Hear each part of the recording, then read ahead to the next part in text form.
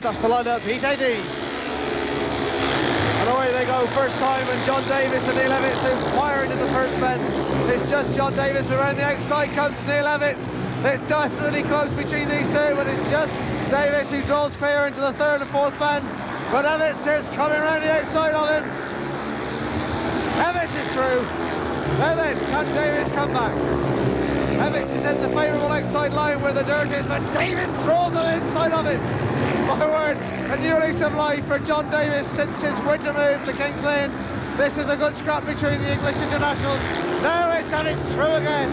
In third place it is Steve Regeling at the moment, but really all eyes are on the front two who try and battle to get into double figure scores. Neil Evitts would finish on 9 if he can hold out for one more lap.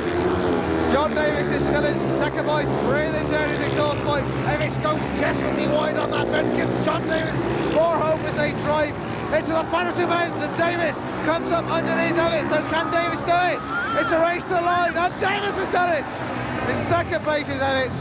In third place is Steve Regeling. That man from Kings Lynn has set the crowd buzzing yet again. Well, Craig, you've done it. Looks like you've qualified. Yeah, just scraped through. Now that's 7 points. You've been pretty consistent, haven't you?